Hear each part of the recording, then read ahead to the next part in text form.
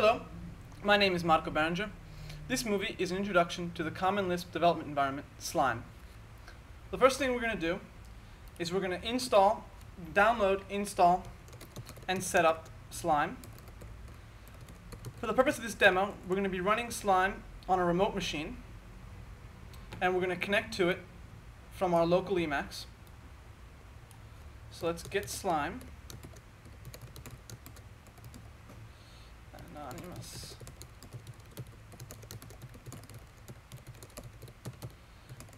The best way, in fact, really the only way, to use Slime is to always work with the latest CVS version. If you happen to use a released version and you run into a bug or there's something that doesn't work, the first thing everyone's going to tell you is to grab the CVS version and try with that. So you might as well start directly with the real thing. So now we've downloaded Slime. We're going to be using SBCL. This is an x86 machine. The first thing we need to do is we need to tell SBCL how to load up Swank. Swank is the Lisp side of Slime. Slime has two parts, Emacs and Lisp. Within the Lisp implementation, Slime actually runs a network server that reads and handles requests coming from Emacs. This characteristic is what allows us to run Slime on one machine and run Emacs on the other. So let's go to Emacs. Let's go set up the file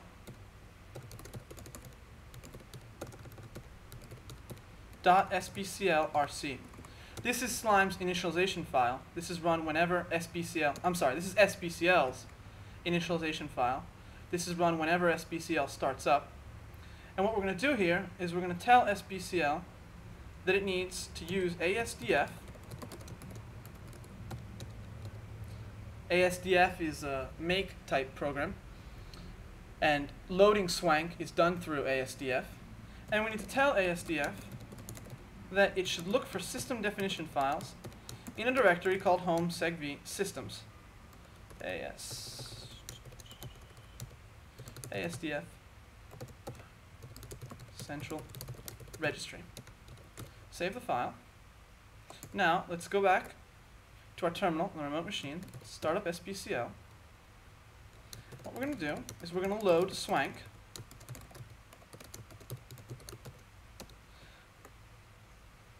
Of course, we told ASDF to look for system definition files in a directory called systems, but we didn't make the directory, and we certainly didn't populate it with Swank's .asd file. Let's try again. Operate on system, ASDF load op, load Swank. Okay, so now Swank's compiling. Let's go here. We have Swank running on a remote machine, so we need to somehow connect and send our requests back and forth. We don't want to, and actually I can't at the moment on that machine, open up Swank's port to the entire world. So what we're going to do is we're going to set up an SSH tunnel between the local port 4001 and the remote port 4005. There we go. Now let's go back to our SBCL buffer. The other thing we're going to need to do, when Slime communicates with Swank, and when Swank communicates with Slime, it will attempt to use a second port, a second stream, just for the output. This tends to make things significantly faster, and it also helps avoid, if I remember correctly, certain odd hangups. Use dedicated output stream. We're going to turn that off since we're only allowing one stream between our local computer and this remote development machine. So we're now ready to create the Swank server.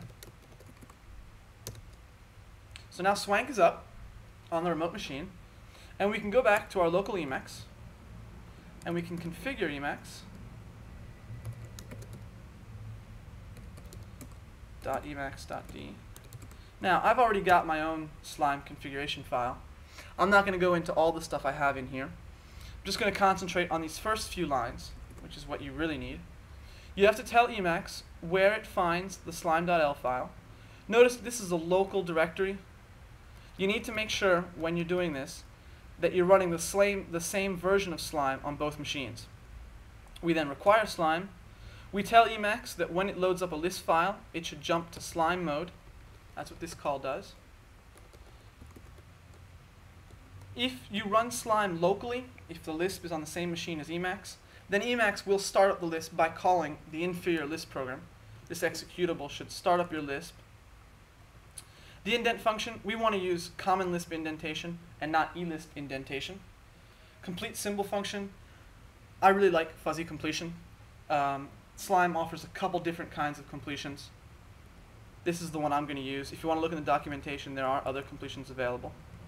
The common Lisp hyperspec root, well, I have a local copy of the hyperspec installed so that I can then go and jump immediately to the documentation for standard common Lisp symbols, instead of having to go out to lisp.org or lispworks.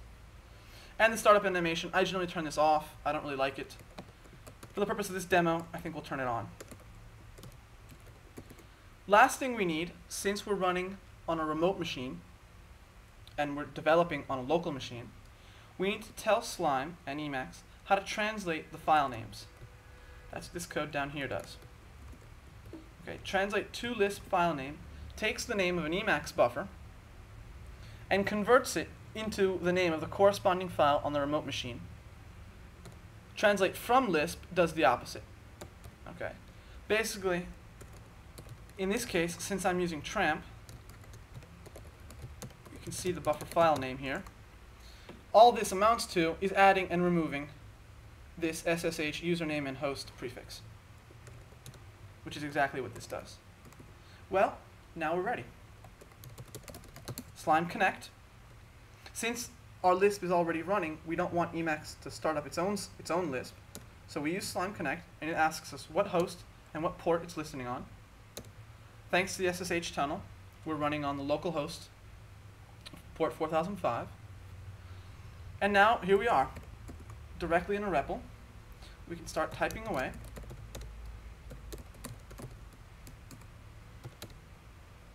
Okay. This is running on the remote machine. If we have a look at what default path name defaults is, home segv, you'll just have to trust me that that directory doesn't exist on the local machine. And now we can do, through this Emacs on this machine, anything we want on the remote machine. First thing we're going to do is we're going to talk a little bit about the REPL. Now,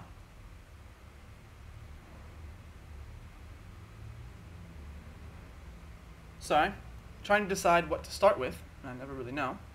Let's start with the Slime REPL presentations. These are actually pretty interesting. Now, I'm sure you all know about these variables, star, star, star, and star, star, star, which allow you to get at the objects returned by previous evaluations.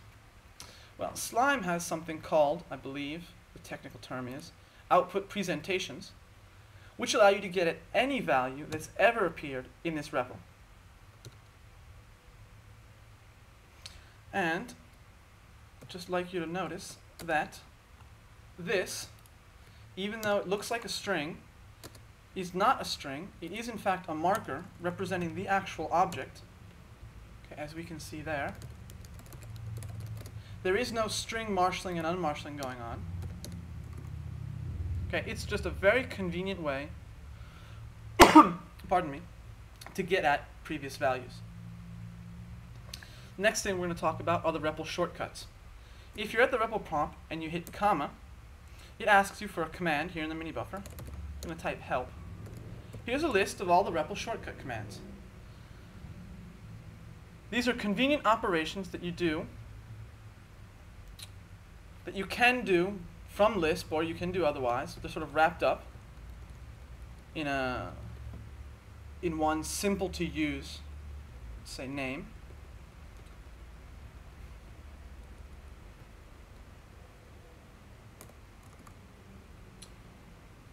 let's start with our example. What we're going to do in this example is we're going to create a file which is going to translate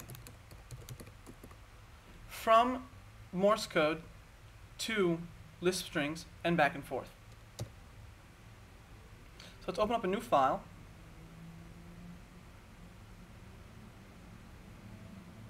On the remote machine. First thing we do is we create our new package. Now, I know how new package works. Okay. Let's pretend though that I'd forgotten. Don't know what the parameters are for new package. We've actually got a couple options. We can use Control D, okay, Slime describe symbol.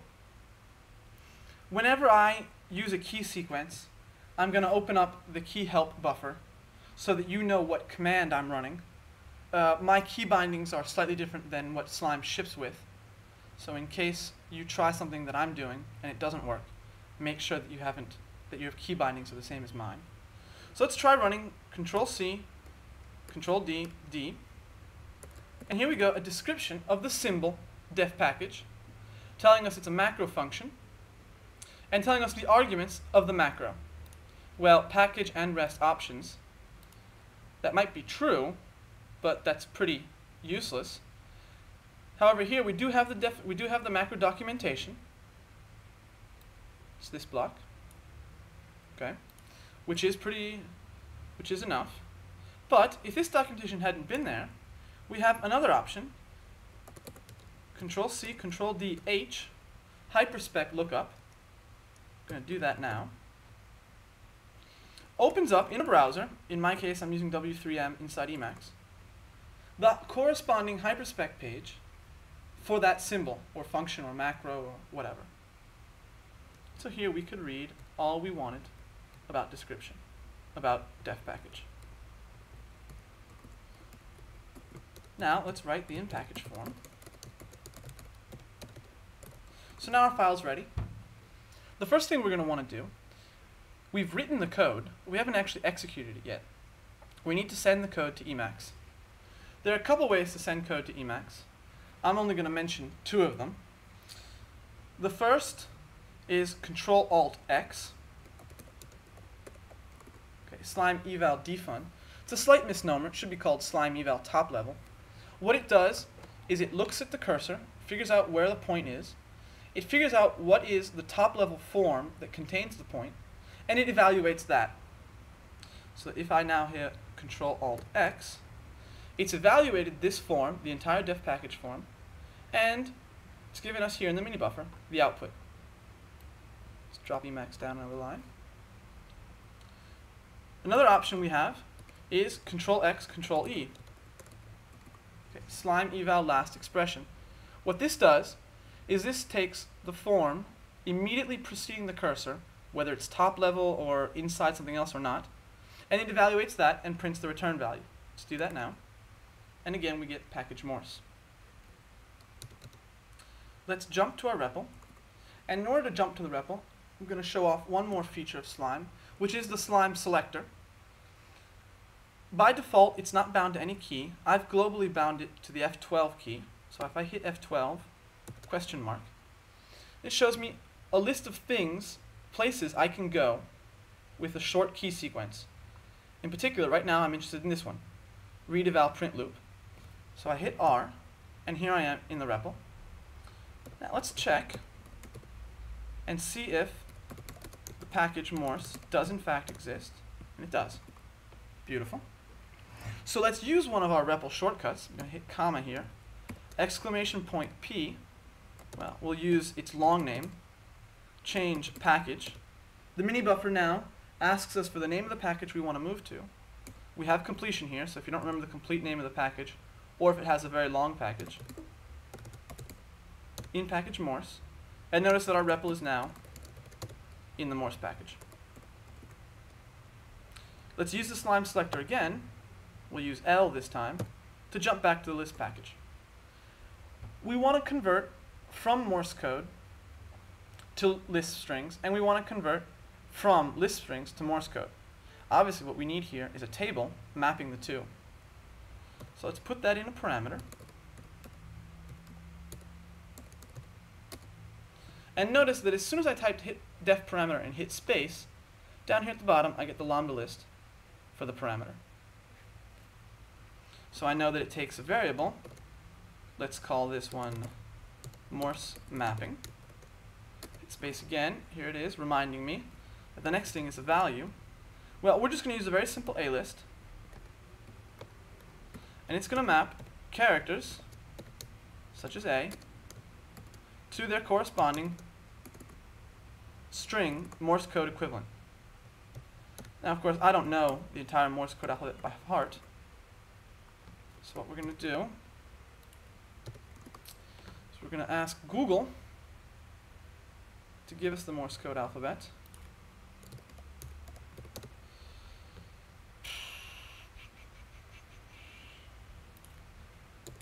Gotta love that. Morse code alphabet. Let's just copy this whole bit. Let's jump back to Emacs. Paste. Now, I'm going to do a little bit of Emacs macro hackery. Define a keyboard macro.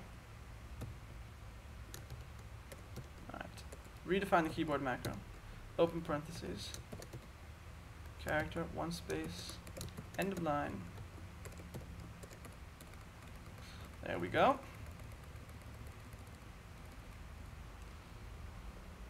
So full stop, comma, and query are actually period, comma, and question mark.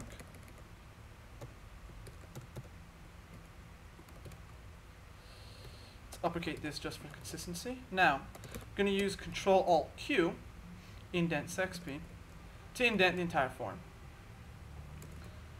Now let's move the cursor inside this form, and I'm going to introduce you to yet another way to send code to Slime, and it's Control-C, Control-C. Slime compile defun. Again, this is something of a misnomer. This should be Slime compile top level. We are in fact going to use this to compile a def parameter form. Control-C, Control-C. And here down here we get compilation finished. There are two major differences between this and Control-X, Control-E, and Control-Alt-X. One is that this does not print the return value. It prints this compilation error. And two is that it will generally compile the code with different compiler settings. If your Lisp does support an interpreter, mainly that would be CLisp, you may find code runs slightly differently, or at least with slightly slower or faster, as the case may be. So we've now compiled this form. Just to be clear, what this does is it finds the form, creates a temporary file, puts that form in a file, and then compiles and loads that file. So we've defined our Morse mapping. Just to test, let's define a function which, given a character, returns the Morse string.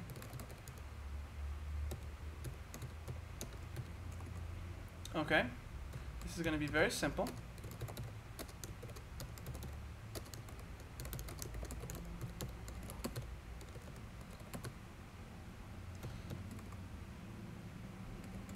We actually want the CDR of this.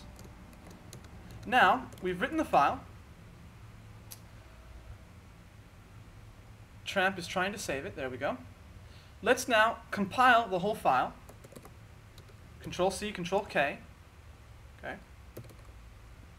Notice that we get, down here in the mini buffer, compilation finished, 0 errors, 0 warnings, 0 notes. So let's go back to our REPL.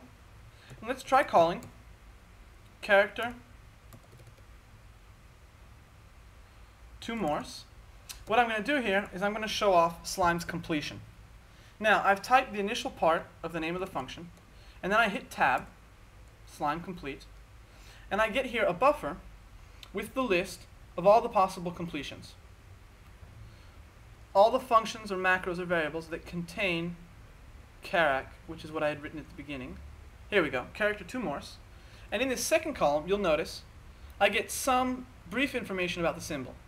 For example, I can tell that character is bound to a function, and it also names a class. At the same time, I can tell that all of these name functions. They're not bound to variables, they're not bound to macros, they don't name classes, and so forth. So let's go down to character to Morse, and let's pass it A.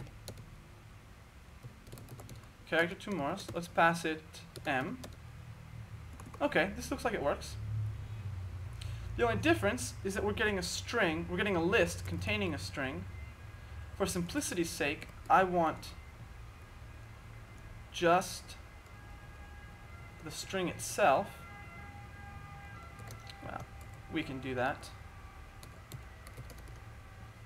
Now let's redefine the function. I'm going to use Control-Alt-X here, jump back to the REPL, recall it, and there we go. Okay? So that's one function we'll need. Another function we're going to need is Morse to character. Given a Morse character represented as a string, we need to return the corresponding character. We're just going to use find for this, since we don't want to write out another variable mapping back from the Morse string to the character. Find the Morse string.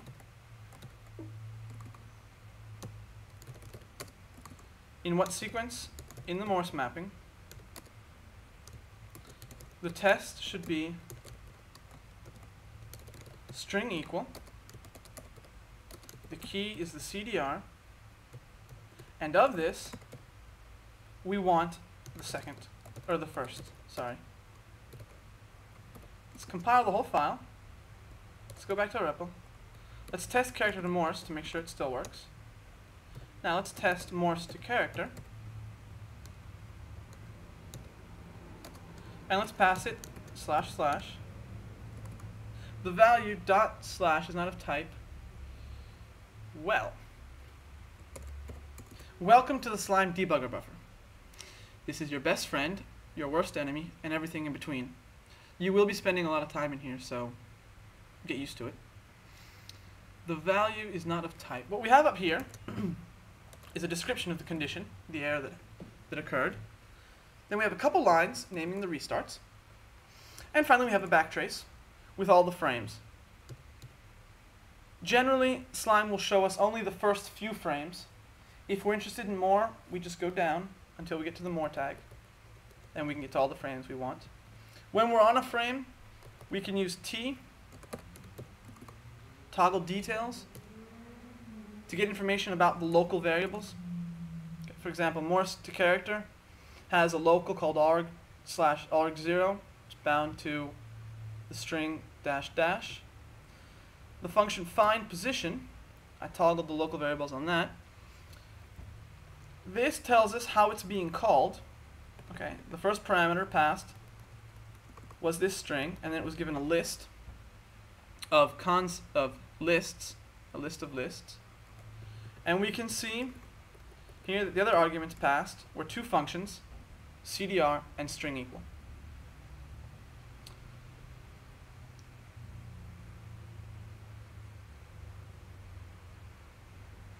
What is the problem?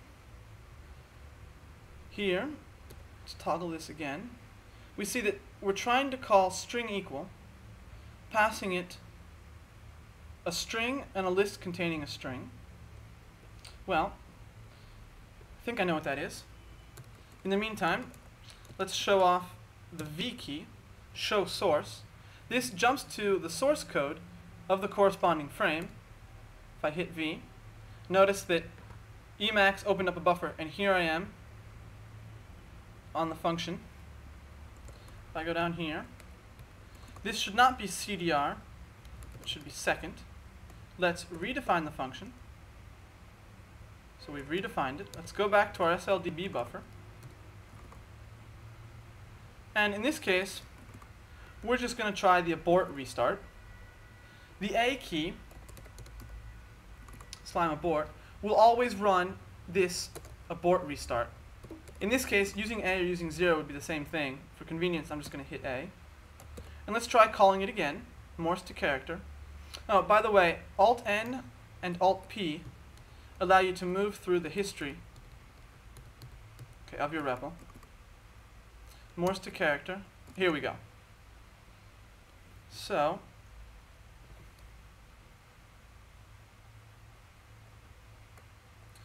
let's try something else. Let's try dot slash.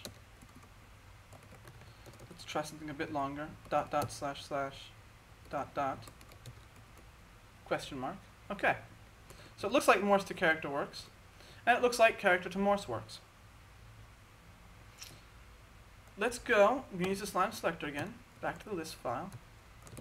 And let's go and let's write the function that converts an alpha string, in other words, a string of characters, into the corresponding Morse string.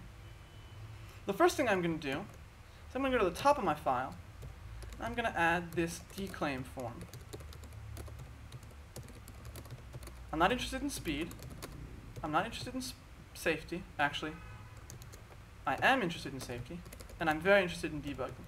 What this does is this tells SBCL that when it compiles this file, it should keep as much debugging information and write as safe code as possible and not worry about the efficiency of the resulting code. Basically, this assures me that since I'm doing a demo, I'll get at all the debugging information I'd like to show you. Under certain compiler settings, the debugging information is removed, either because the variables are optimized away, or because entire stack frames will disappear if function calls have been inlined, and so forth. So let's recompile the file, just for good measure. We still get no errors, no warnings, and no notes. Now let's start writing the function. Before I start writing this function, I want to talk a bit about some of the tools Emacs offers us for writing Lisp code. You've already probably seen some of it so far in this demo. I'm going to talk about first inserting parentheses together. In other words, when I hit open parentheses, notice that two parentheses were inserted, both the opening and the closing parenthesis, and the cursor was placed between them. So I can type, for example, prink 42. And now when I hit a closing parenthesis, it doesn't actually insert anything. It just moves the cursor past the corresponding parentheses. Had there been any space here, as a convenience, it chews up any horizontal space. Another very useful, so this is inserting parentheses. Now let's talk a bit about navigation. If, for example, I have the cursor here, at the beginning of the defun, I can use the functions, show the keys I have them bound to, forward sexp and backward sexp, to move one form at a time across the code. So the point is going to go after the defun, after the name of the function, after the entire argument list, and now it's going to skip everything in that call to first, all the way to the end of the defun. Another useful tool, transpose sexps. Let's say, for example, I had two forms, and then later on I realized that I inverted the order. I can hit transpose sexp, and they're swapped. And they're swapped no matter how deeply, no matter what else is in here. I can put any kind of stuff I want, and they're transposed as complete entities. Okay. Another very useful function is kill sexp. This deletes the form immediately after the point. So for example, if I have point there where it is, we can see that the form immediately after point is this. If I hit kill sexp, the entire form disappears no matter what it contains. If I hit it again, get rid of foo. Now let's undo that, and I can give it a prefix arg, such as alt2, alt2 kill sexp, and both of them disappear. Last thing I'm going to talk about, if we have a form, we write, for example, foo of a, and then we realize that we're missing a. Well, I can give a prefix parameter, such as alt1, to the open parentheses command, and it wraps that many forms in the parentheses. So you can see, for example, this open parenthesis was added, as was this open parenthesis, this last one. Now I use these a lot, so if you see me jumping around and things just appearing or moving, it's due to that. So finally we can start running our function. So let's call it string to Morse. We'll take a string, and we're going to very simply loop for car cross string for Morse, and do character to Morse of car. What are we going to do? We're going to write string Morse. Well, we're missing a place to write it, so let's wrap this with output to string. We'll call that Morse. Indent. Let's go down. It's Morse. This needs to be then Morse car. Morse car. Actually, this turns out to be useless, so let's just do that. There we go. Very simple. Let's compile the file. And let's try calling string to Morse. And let's pass it my name. Well, what we're missing, first thing I notice, is that after every Morse car,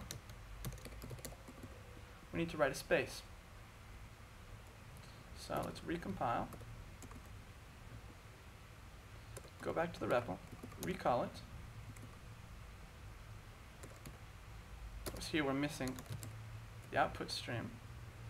As opposed to recompiling the whole thing, I'm just going to use Control-Alt-X. Now, the only problem that I can see, it's kind of ugly, is this last space. So, how are we going to fix that?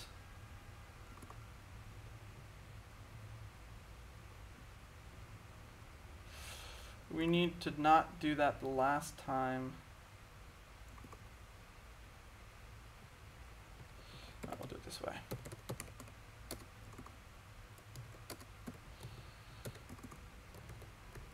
Kill that. And then here, we'll take care of the initial character. Write string character to Morse of car out to Morse, and then nothing, and then here before every character we'll write car space to Morse. Recompile the file. 2 warnings. Well, when we compile a file and there are some warnings or there's some errors, we get a compiler notes buffer like the one you see here telling us what went wrong and where. So let's see, here the warning is the variable car is undefined. Well, that makes sense. So let's kill this. Notice that the form to which the warning was related is underlined in orange.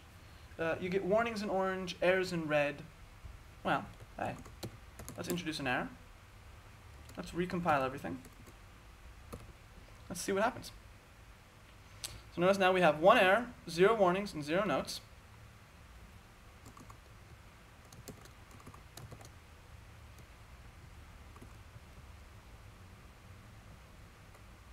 There aren't any warnings anymore. I actually wanted that warning. Need that to make my point. So let's introduce that again. So now we have 1 error, 2 warnings, and 1 style warning. Notice that when there's more than one warning or error, we get a tree buffer like this one, where we can go and we can look. So let's first take care of the warnings. This variable is undefined. If we hit, let me move the point away here. If we're at the warning and we hit enter,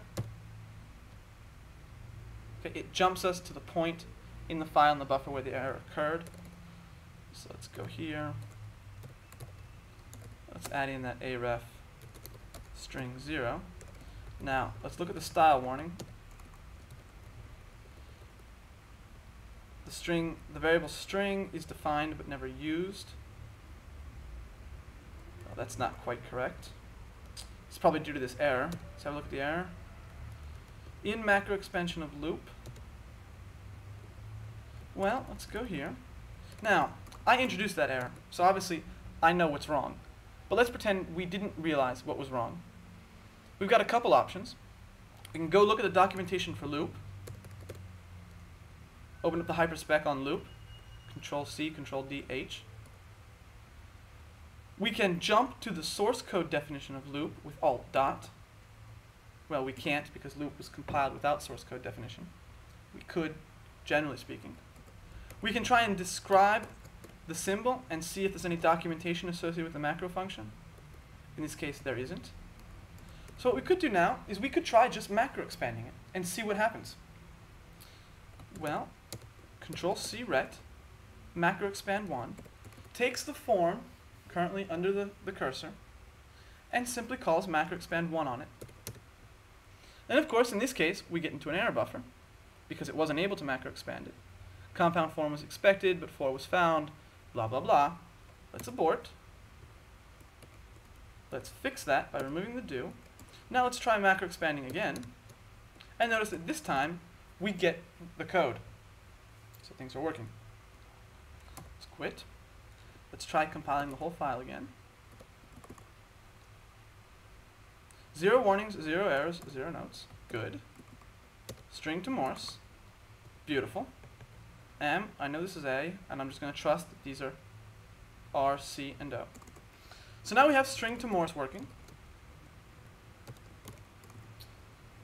Let's try and write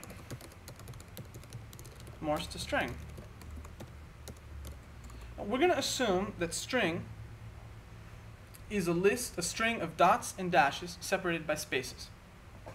So the first thing we need to do is we need to split string into all the different characters.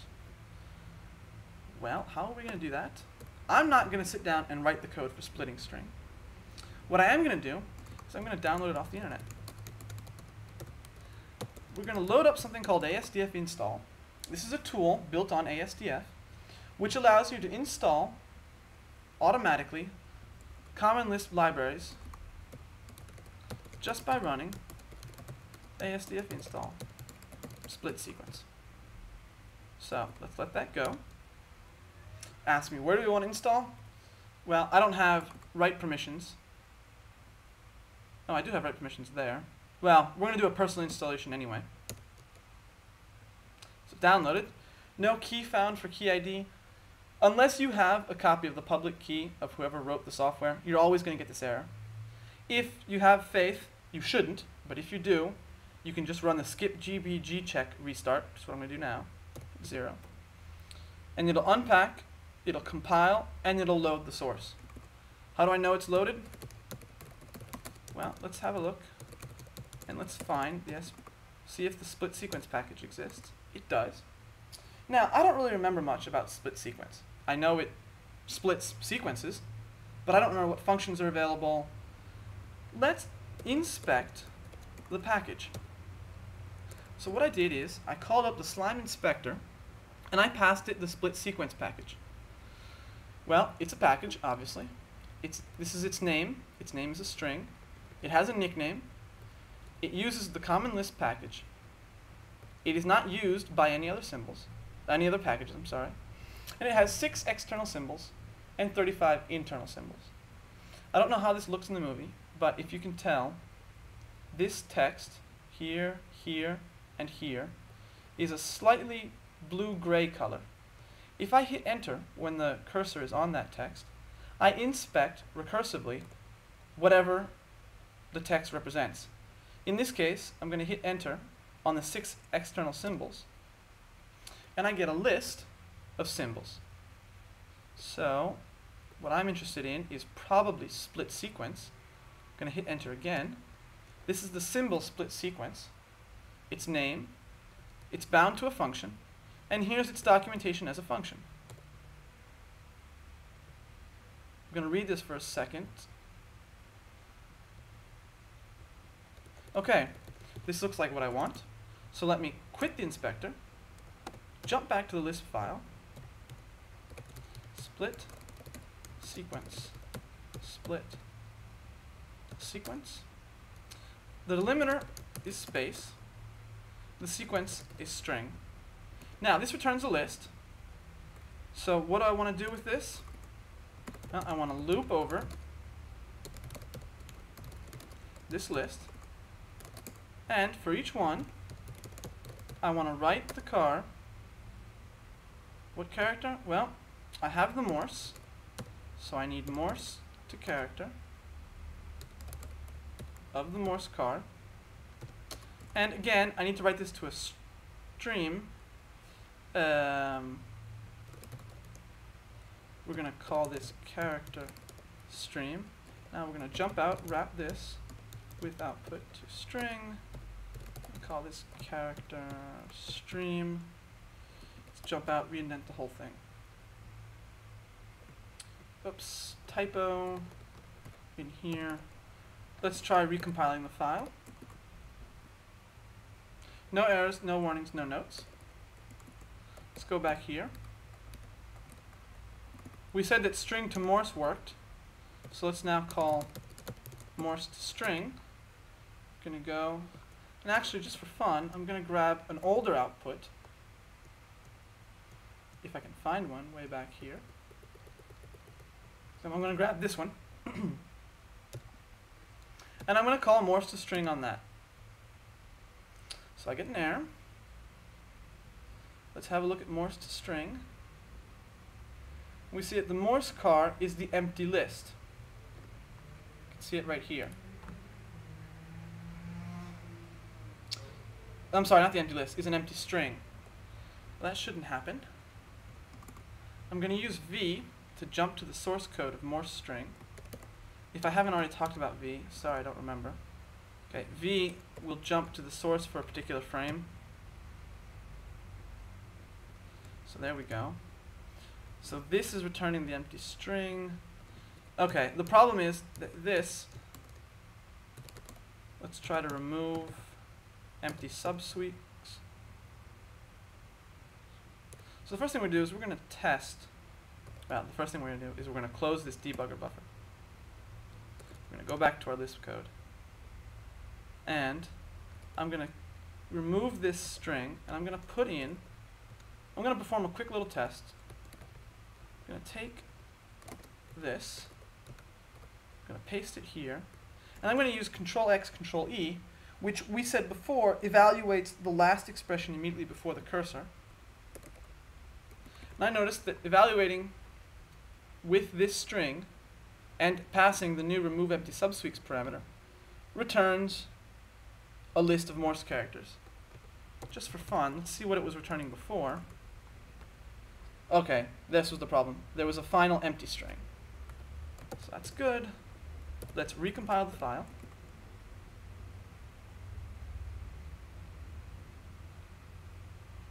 One style warning. Well, it's redefining a bunch of characters. Let's see. When you're in a buffer which has style warnings or notes, errors, warnings, whatever they may be, you can use Alt-N and Alt-P, slime next note and slime prev note, to jump directly to the note. And when you do jump to the note, you get a variable, you get a string here in the mini buffer telling you what went wrong. The variable string is defined but never used. Well, that makes complete sense. Let's kill that. Let's recompile the file again. Well, Morse to string. Just ignore that thing before. Let's try, let's see. Let's call string to Morse. Let's see what happens. Well, that looks good. Looks very nice. It uppercased it. That makes sense. All of our characters were in uppercase. We lose case information. But maybe this was just a strange coincidence. And maybe string to Morse was actually returning something else that just by chance Morse to string converted back into Marco. Well, I'm going to use Alt Dot again to jump to the source code of string to Morse. Here I am. What I'm going to do here is I'm going to use Control C, Control T to start tracing string to Morse. String to Morse is now traced. Let's jump to the REPL. Just for fun, I'm going to trace Morse to string as well. Control C, Control T, Morse to string, back to the REPL. Now let's call this. And notice that we also got the trace output. So string to Morse returned this, calling Morse to string with this, returned that. So now we can be fairly confident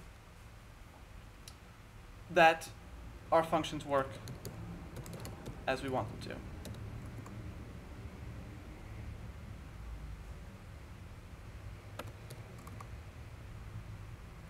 Let's jump back to the list file. So let's just re-summarize things briefly. Okay, we've seen the REPL. We've seen most of the major features of the REPL. We've seen the Slime debugger. I'm going to pop that up again by passing in a number. Okay, we've seen the Slime debugger, all of its different frames. We've seen what you can do with each frame.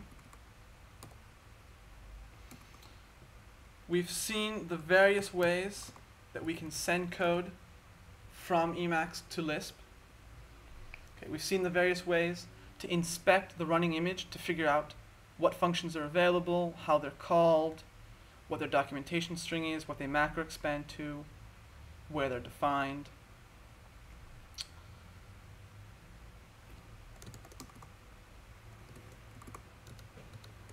Now, there are just two more ends, bits and pieces that I'm gonna show you. The first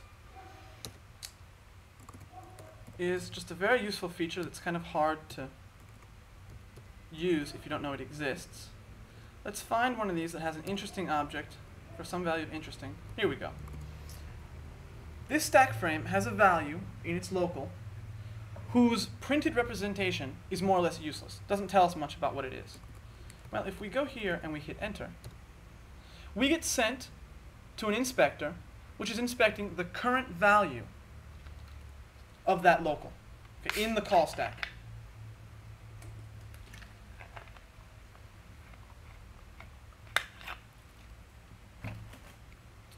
This can be very useful when we have an error and we don't know what went wrong, and we want to see what the values of the data we're working with is and why the error could have been caused. Another thing we can do, if we use I, is we can inspect not only the objects which are already on the call stack, but the value of executing any form within the context of that frame. What does that mean? This means that if there are any special or dynamic variables that are bound, and I hit E here, I can now access those variables with the value they have in that call stack. So for example, trying to think of something that could be different. Let's try package. Actually, let's move sufficiently far out. Let's go all the way out to here. And let's evaluate and inspect package. Well, the package is still Morse. So I can't come up with a good example. Actually, I think I probably can.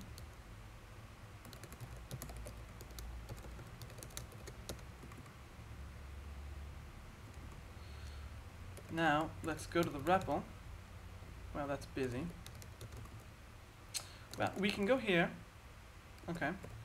So, suffice to say that if you need to inspect, if you want to calculate something, okay, as if you had a REPL tied to this code, okay, you just hit E. Sorry, not E. You hit I, my mistake.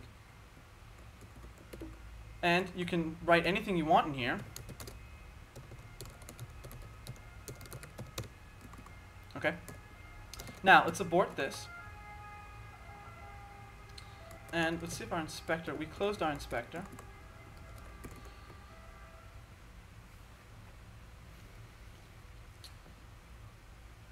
Let's jump a moment back to our Lisp code. Last thing we're going to talk about is the cross-reference facility. This case is this example is so simple that I can just look at it and I know exactly what's going on. But let's say I had these functions spread over many directories and many files. And I want to add a new required parameter to Morse to string. For example, an encoding parameter. What I need to do now is I need to update everyone who calls Morse to string. How can I find out who calls Morse to string? Slime list callers, Control C less than, which I'm going to do right now. No references found for Morse to string. Oh, well, he's right. There are no references found for Morse to string. Let's try Morse to character, which I know is called someplace. Here we go. Tells me the file name, and it tells me where it's called. The output isn't perfect here, but I don't know why, and we're not going to debug it now. If I hit space, notice that it opens up the file, and it sends the buffer. It sends me directly to the form that calls Morse to character. At the same time, I can ask Morse to character, who do you call? Slime list callees. Control C greater than. So these are all the functions that Morse to character calls. They're all unresolved. This means that SBCL doesn't know the file name. You'll notice that they're all internal, so to speak. They're all part of SBCL itself, and so they've been compiled with certain compiler settings. If I, however, go to Morse to string, Control C greater than, notice that it tells me that I call split sequence, and it tells me where I call it. And it tells me that I call Morse to character, and it tells me where I call it. If I hit space here on split sequence, and if I'm patient, take the opportunity to drink some water, it sends me to the place that calls, to the definition, of split sequence. So let's jump back to our list buffer. Don't need this anymore. So that's the useful cross-reference facility.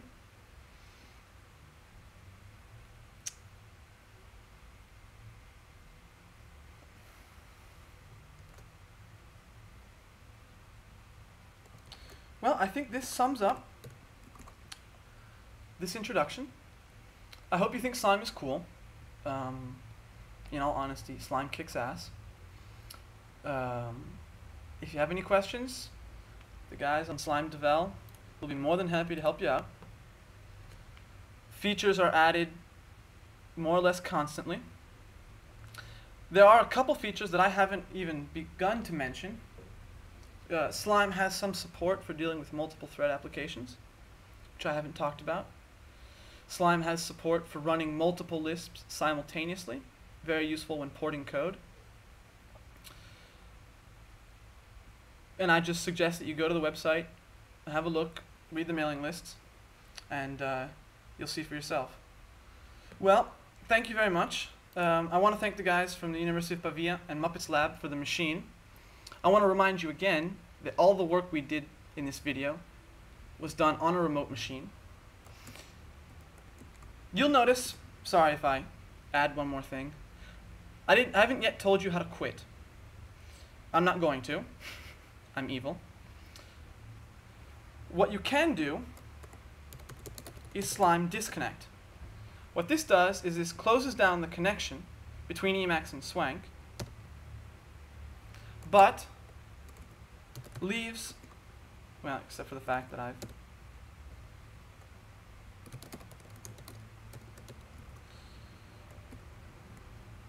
Oh, well. Anyway.